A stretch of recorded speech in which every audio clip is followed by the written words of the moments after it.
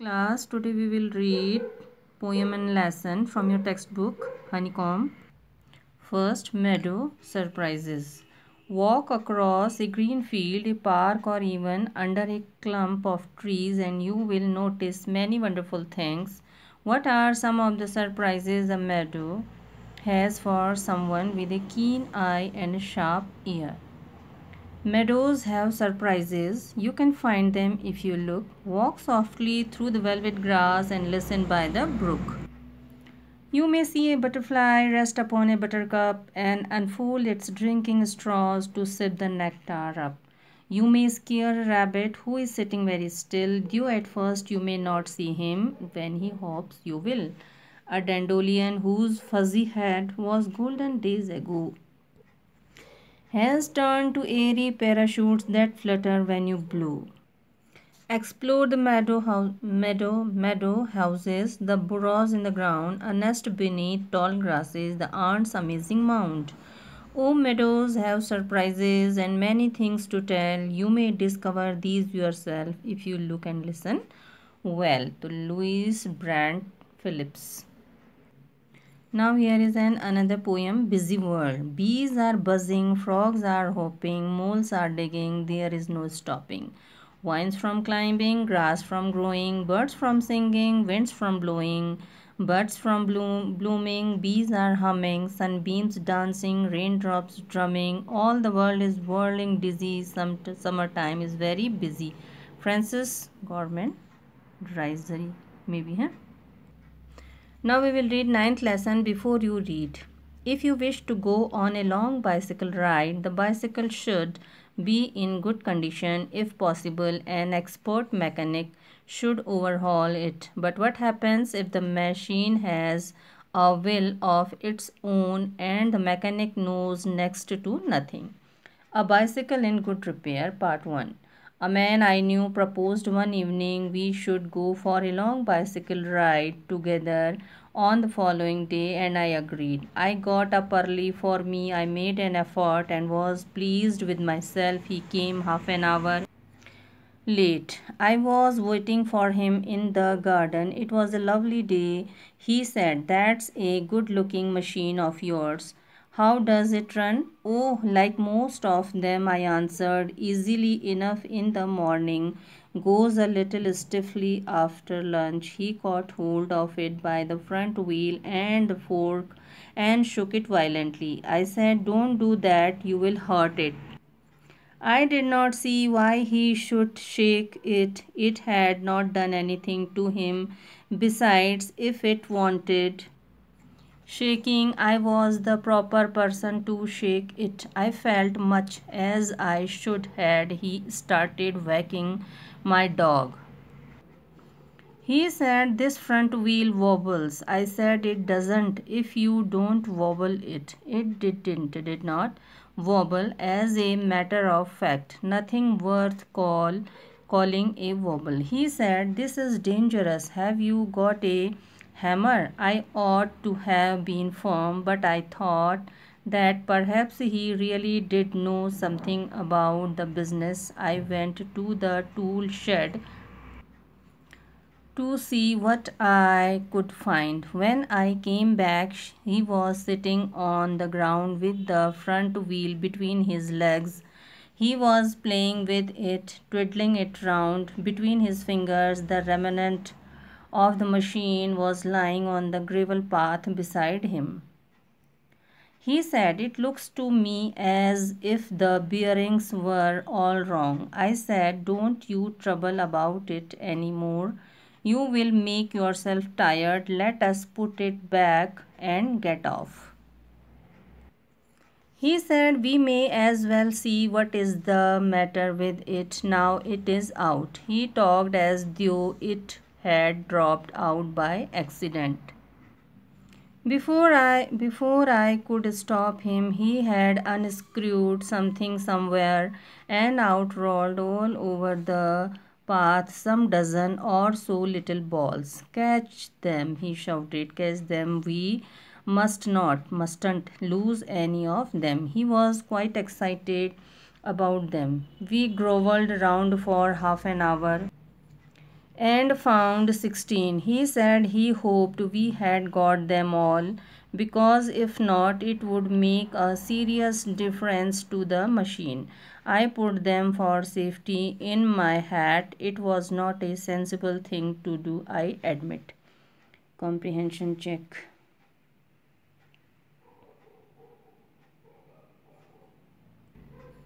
He then said that while he was about it, he would see to the chain for me, and at once began taking off the gear case. I did try to dissuade him from that. I told him what an experienced friend of mine once said to me solemnly: if anything goes wrong with your gear case, sell the machine and buy a new one. It comes cheaper.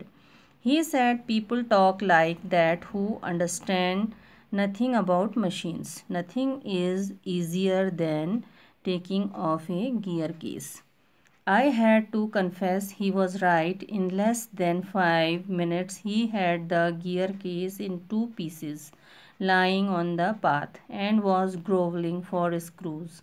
He said it was always a mystery to him the way screws disappeared. Common sense continued to whisper to me, stop him before he does any more mischief. You have a right to protect your own property from the ravages of a lunatic. Take him by the scruff of the neck and kick him out of the gate. But I am weak when it comes to hurting other people's feelings, and I let him muddle on. He gave up looking for the rest of the screws. He said screws had a knack of turning up when you least expected them, and that now he would see to the chain. He tightened it till it would not move. Next, he loosened it until it was twice as loose as it was before. Then he said we had better think about getting the front wheel back into its place again. I held the fork open and he worried with the wheel. At the end of 10 minutes, I suggested he should hold the fork and that I should handle the wheel, and we changed places.